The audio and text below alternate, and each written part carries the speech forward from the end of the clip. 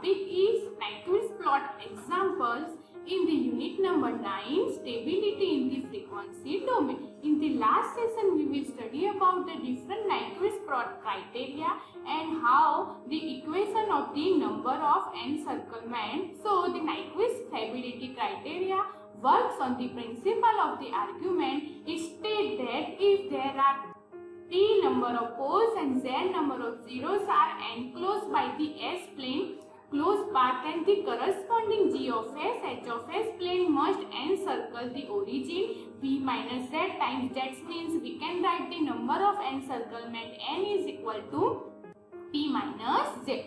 So, this is some rules to draw or to solve the transfer function, and we can draw the Nyquist plot. So, the step number 1 is find M means the magnitude and the phase angle value of the frequency 0 and the infinite. Now, find the value of the M and phi for the different value of the frequency between 0 and infinite as parameter of the transfer function are known. So, this is the same rules in the polar plot. Now, step number 2, we have to separate the real and imaginary part of the G of J omega. Now, then step number 3, find the frequency at the intersection with the imaginary axis by equating the real part G of J omega is 0 and find the magnitude M at this frequency and plot on the G J omega plane. Now, the step number 4, find the frequency at the intersection with the real axis by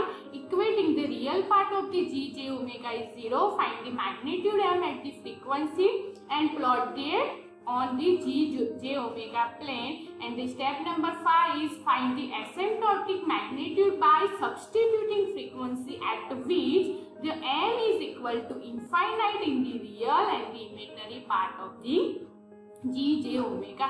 So, this is the different step to draw the Nyquist plot. So, example number 1, investigate the stability of the closed loop control system, and the equation is given G of S, H of S is equal to 50 upon S plus 1, S plus 2. So, first of all, we have to write the equation in the form of G of J omega. So, first of all, put S is equal to J omega. So, we can get G of J omega, H of J omega is equal to 50 upon J omega plus 1 J omega plus 2. Okay, if we rewrite this equation, so we can get G of J omega, H of J omega is equal to 50 is our real part and here the imaginary part is 0. So, we can write the equation like this, 50 plus J 0 upon J omega plus 1 and J omega plus 2. Now, our first step is we have to find the equation of magnitude, and magnitude is nothing but the mode of G of J omega, H of J omega.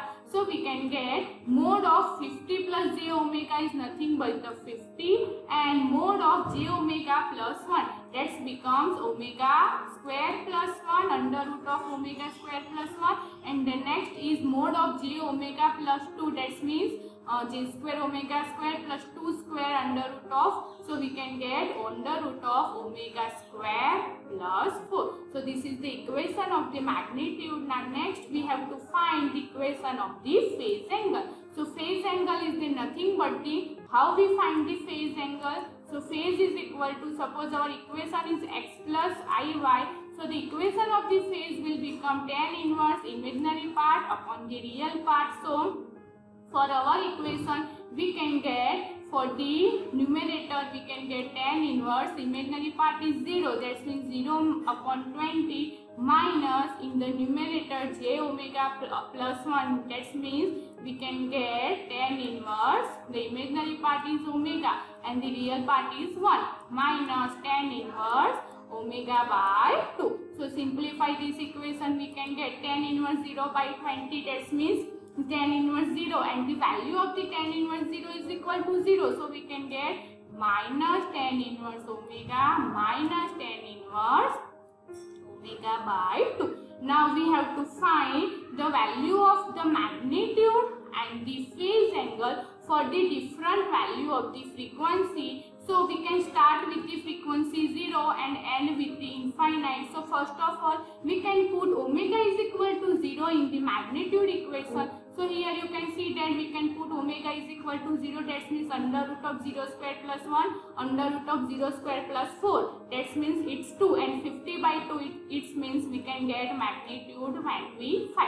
Now we can put omega is equal to infinite in this magnitude equation. So here you can see that if we can put omega is equal to infinite, so we can get 50 upon infinite, that means the magnitude it becomes 0. Now in the phase angle, first of all we can put omega is equal to 0. So minus tan inverse 0 minus tan inverse 0 by 2, and the value of the tan inverse 0 is equal to 0, so we can get the 0 angle, and we can put omega is equal to infinite, that means phi is equal to minus tan inverse infinite minus tan inverse infinite by 2, so we can get the value of the tan inverse infinite is equal to 90. So minus 90 minus 90 it becomes minus 180. Okay, so for the different value of omega, we can get the magnitude and the phase angle. Now the step number 3, we have to separate the real and the imaginary part. So for that, we have to simplify this equation. G of s, h of s is equal to 50 upon s square plus 2s plus s plus 2. So we can get G of s, h of s is equal to 50 upon s square plus 3s plus 2. Now we can put s is equal to j omega. So we can get G of j omega, h of j omega is equal to 50 upon j square omega square plus 3j omega plus 2. And as you know, j square is equal to minus 1. So we can get G of j omega, h of j omega is equal to 50 upon minus omega square plus 3j omega plus 2. Now we have to separate the real and imaginary part in the denominator.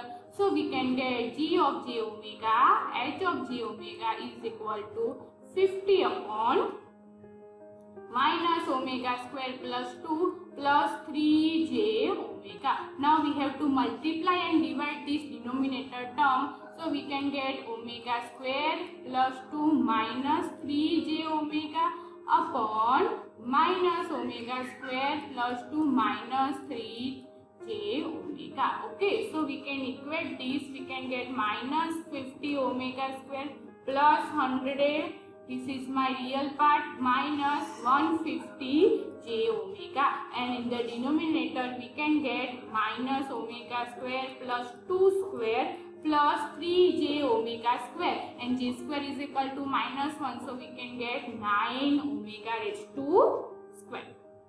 Okay, so we can separate the real and imaginary part. So we can get minus 50 omega square plus 100 upon minus omega square plus 2 whole square plus 9 omega square minus 150 j omega divided by minus omega square plus 2 whole square plus 9 omega square. Now, okay, now the next step is we have to put the real part is equal to 0. That means minus 50 omega square plus 100 upon minus omega square plus 2 whole square plus 9 omega square is equal to 0. So we can get minus 50 omega square plus 100 divided by minus omega square plus 2 whole square plus 9 omega square is equal to 0. So denominator is equal to 0. So we can get minus 50 omega square is equal to minus 100. That means 50 omega square is equal to 100. That means omega square is equal to 2. So we can get omega is equal to root 2 radian per second. Okay, so whenever the real part is equal to 0, our frequency is root 2 radian per second. Now put omega is equal to root 2 in the imaginary part. Okay, So our imaginary part is equal to minus 150 omega j upon minus omega square plus 2 whole square plus 9 omega square. Now in this equation we can put omega is equal to root 2, that means minus 150j into root 2 upon minus root 2 whole square plus 2 whole square plus 9 root 2 square. So simplify this equation, we can get the value minus 11.78j. Now our last step is we have to draw a Nyquist plot using this equation. Okay, so this is my critical point value point, and it is the value is minus 1 plus j 0. Okay, so first of all we have to draw the magnitude and phase equation when omega is equal to 0, magnitude is 25 and the angle is 0. Okay, so in the plot, this is my real part, this is the imaginary part, this is the 0 degree, minus 90 degree, this is minus 180 degree, and this is minus 270. So whenever the omega is equal to 0, magnitude is 25. Suppose this is 25 and angle is 0. Now next is whenever omega is equal to infinite, magnitude 0 and the angle is 180. So this is near about, this is my 180 angle and this is my magnitude is 0. Okay, so the graph is like this manner. Okay, and this value is minus 11.78j as you know. Okay, so this is the mirror image of this graph. So this is my Nyquist plot of this particular equation. So using the transfer function, first of all we have to convert the transfer function into j omega form. Then we have to find the equation of the magnitude and the phase angle, and after that for the different value of the frequency starting from the 0 and ending with the infinite, we have to find the value of the magnitude and the phase angle. After that we have to separate the real and the imaginary part, and we can get the two terms, first of the real term and the second is the imaginary term. After that we can put the real part is equal to 0 and solve this equation. We can get the sum value of the omega. Now this value put in the imaginary part, and we have to find the value in the terms of the imaginary value. Okay, and this is the final step, the graph of the Nyquist plot where the omega is equal to 0, magnitude is 25 and angle is 0, and when the omega is equal to infinite, magnitude 0 and angle is 120, and this is the mirror image of this circle.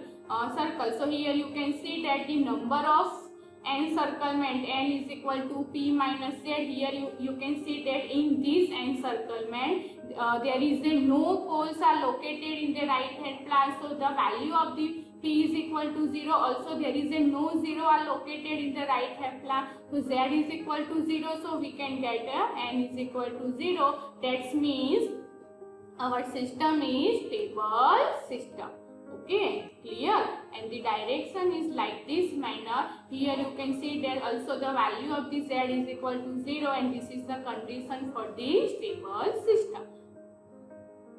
Thank you everyone.